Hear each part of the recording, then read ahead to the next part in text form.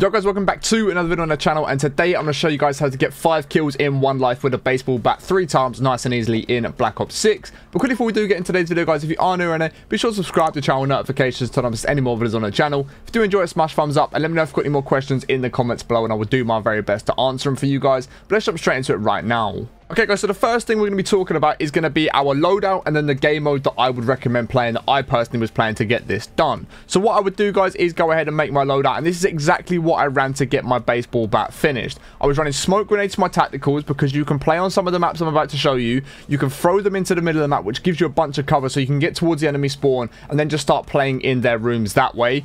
Lethals up to whatever you want to run. Field upgrade, I would run Scrambler, because once you do get this, your enemies aren't going to be able to see you on the mini-map. We're going to have Ghost as our first perk, so if they do pop UAVs, they're still not going to be able to find you. Tracker, so we can then see if any enemies have ran near us in the last couple of seconds, and you can see what direction they've gone in. And then Double Time, as it's going to allow you to tactical sprint for longer. And then I also run the Tactical Expert for my wildcard, so it gives us an extra smoke, because these are going to be very, very useful for getting this challenge completed.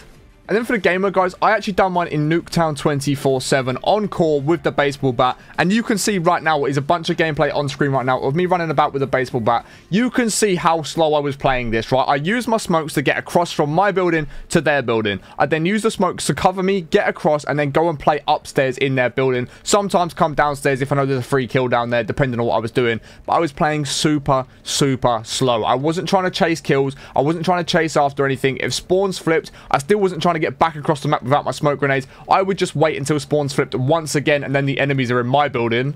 And when I first started off using the baseball bat, I thought, oh, I'll jump into Stakeout and get this done quickly. Oh, I'll jump into Nuketown and just run about and get this done quickly. The baseball bat doesn't work like that. It's just not going to work. You aren't going to be able to do it like that. You just really need to play slow. Play ratty, play in camping corners, camp in certain buildings. As you can see, I'm playing upstairs in the Nuketown. Every time I was getting a kill, I'd slightly change where I was stood, waiting for them to come back into the room so they didn't predict me being there. And then every time they come into the room after you've killed them once or twice, they don't have a clue where you're going to be. So you can be stood in all kinds of different areas, which is going to throw your opponents off, which is going to make it much easier for you to get those 5 kills in a row without dying. Then of course you can either go ahead and get 10 kills without dying if you want to, and that's going to count as 2, and if you can get 15 without dying, you can do it that way. But what I was doing most of the time, guys, was getting my 5 kills, taking a couple of deaths, and then actually going to get another 5 kills. Also, one thing I would recommend that I done in this, I'd get my 5 kills and then just go and tank my KD for the rest of the game, because the reason is, if I've got a lobby that's botty enough for me to get a bloodthirsty with the baseball bat in a game, if my KD is then bad in that game, the next game I go into is going to be even easier. So I do exactly the same thing. I then load into that next game,